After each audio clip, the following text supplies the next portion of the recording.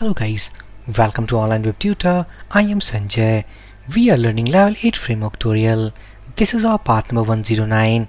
Inside this video, we will see something different concept, that is how to add a watermark text on image inside Level 8.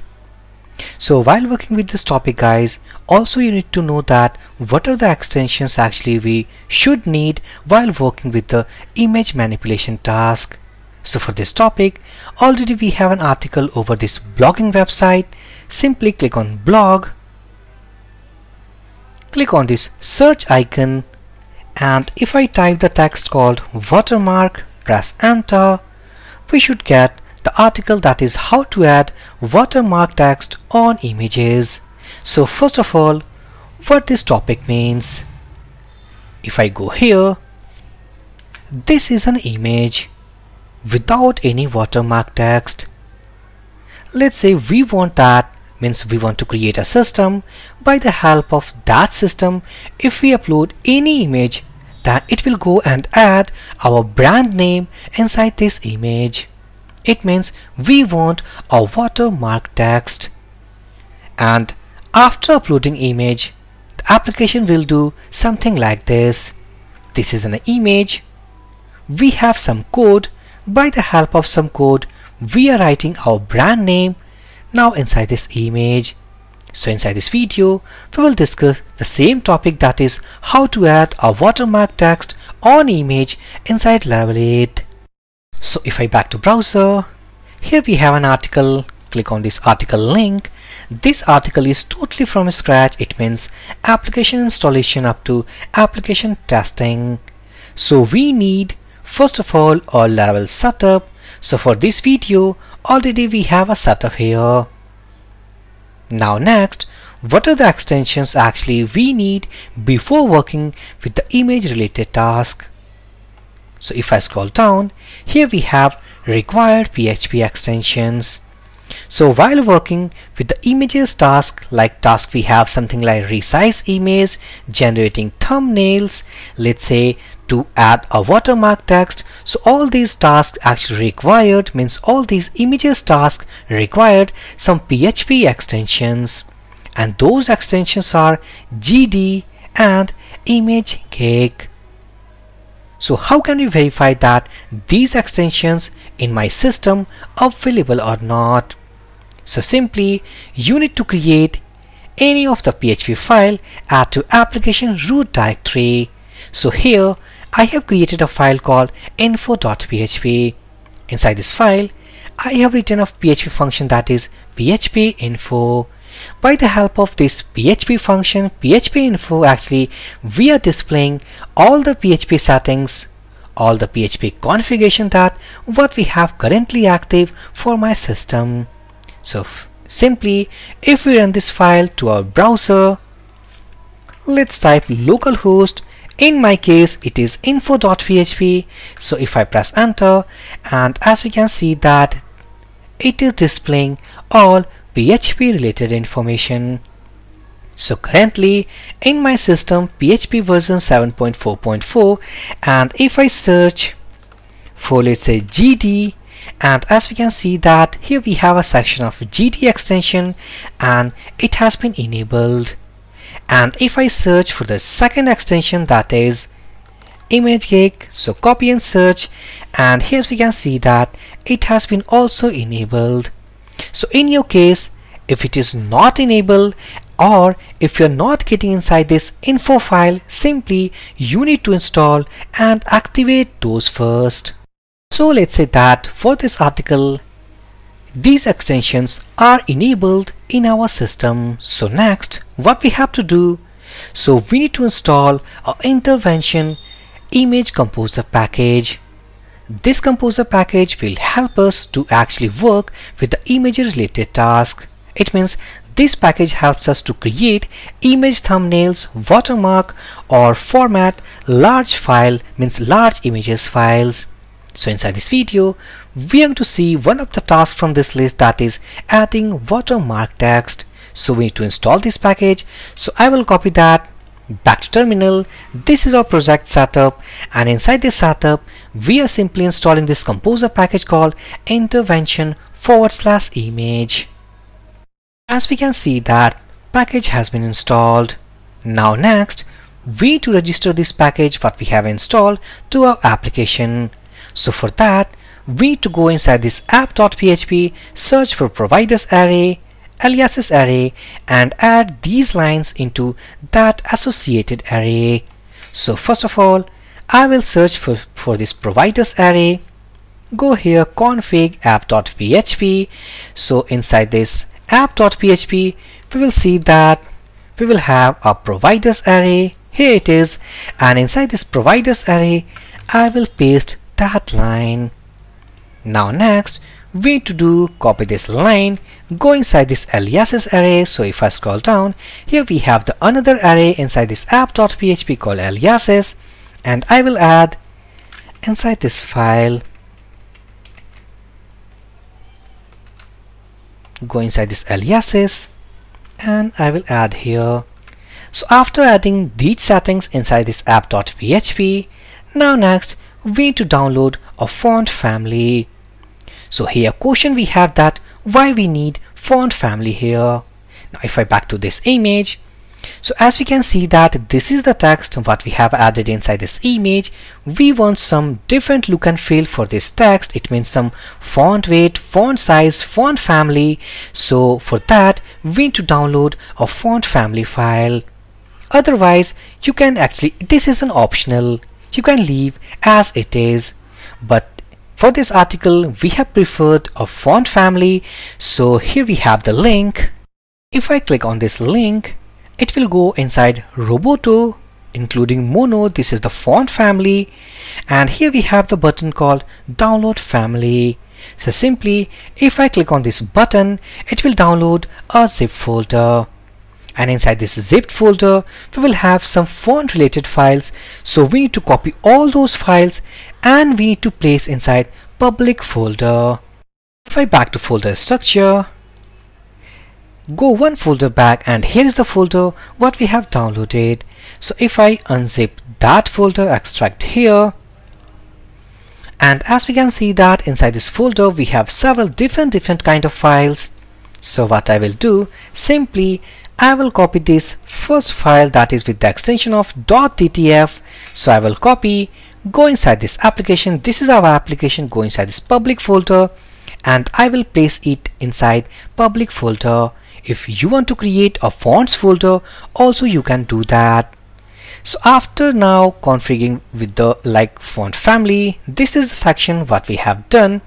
Now next we need to add some route. So before adding route we need to create a controller, and here we have data controller. So back to terminal, let's say php artisan make controller, and we want data controller.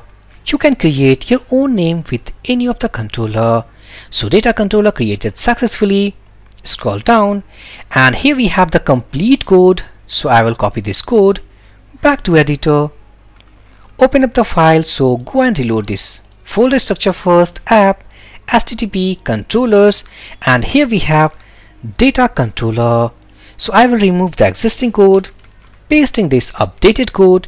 So let's go through one more time with this code. So inside this data controller class file we have two methods, that is first image upload and second watermark method.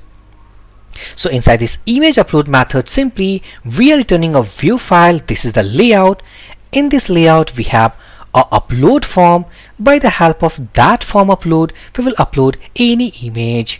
Our task is when we upload any image inside this setup we need to add a watermark text on that uploaded image.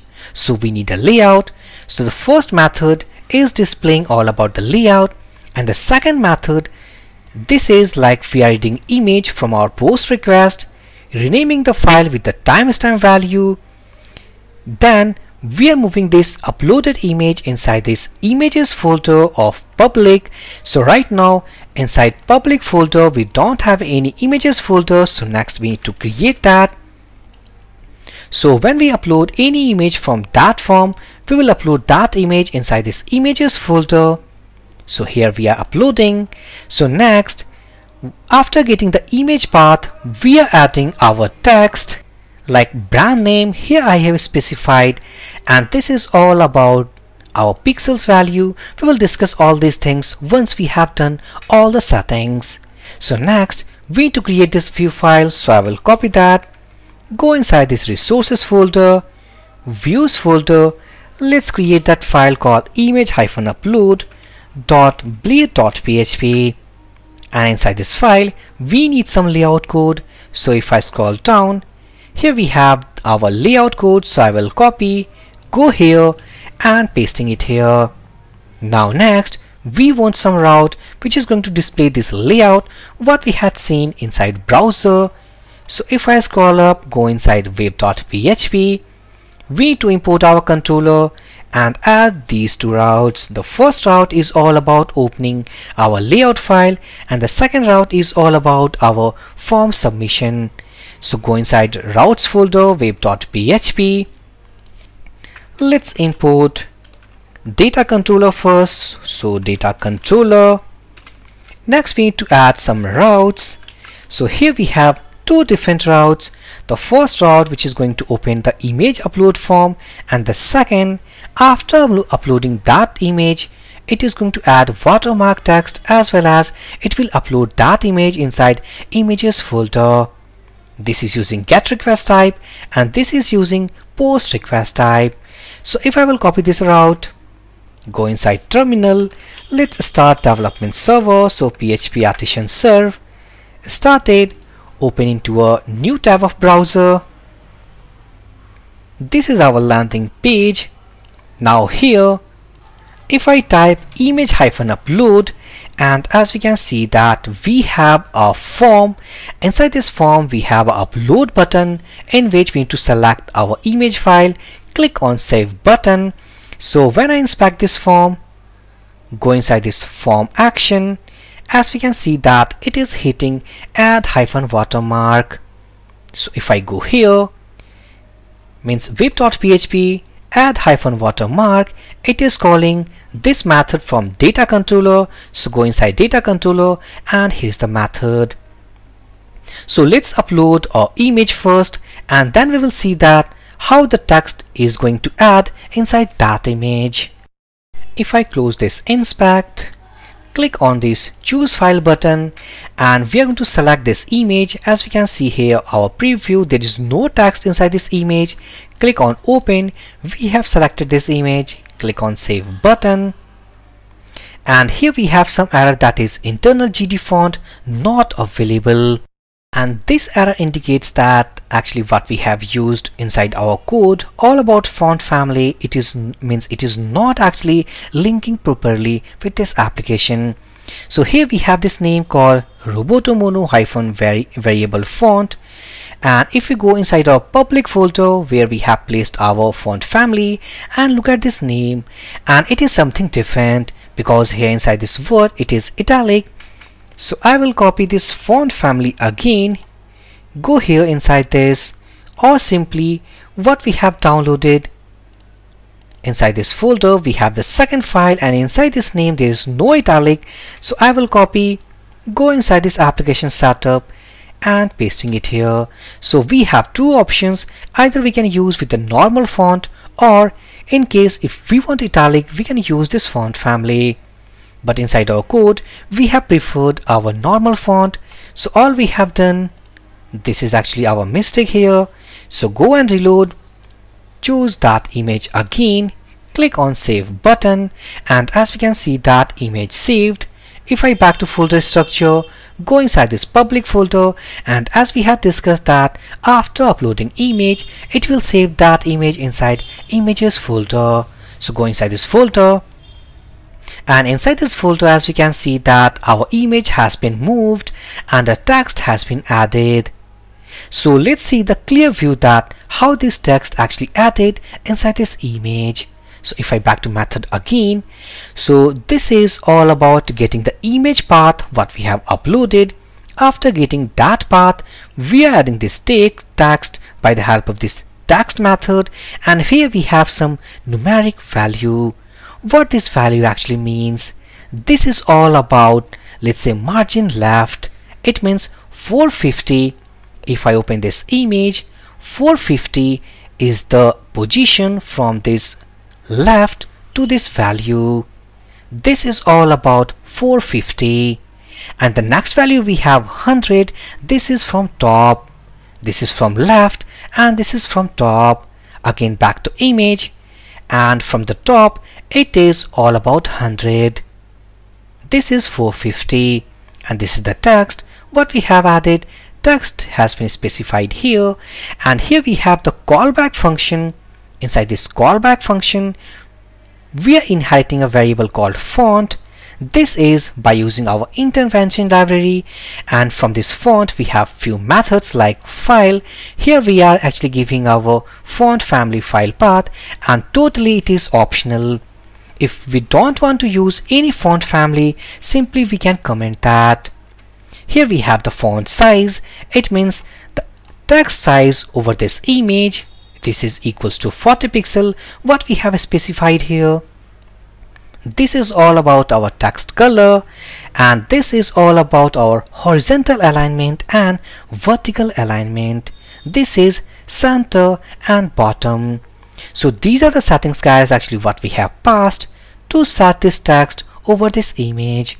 If suppose we want to change that, let's online Web Tutor Academy. If we change this text, again go and upload this image. What it will do, first of all, we have selected an image.